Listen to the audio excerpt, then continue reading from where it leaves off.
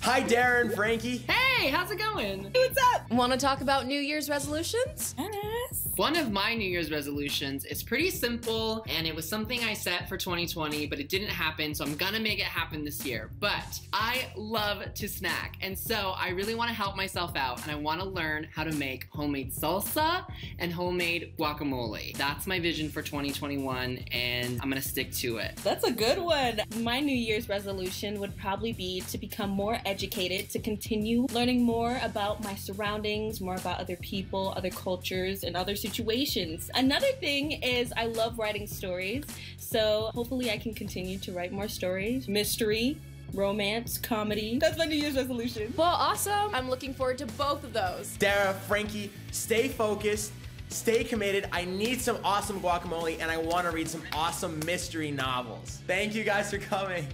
Thank you. Bye, guys. Hi, Dara and Frankie. Hey, how's it going? What's up? Want to talk about New Year's resolutions? Yes. One of my New Year's resolutions is pretty simple, and it was something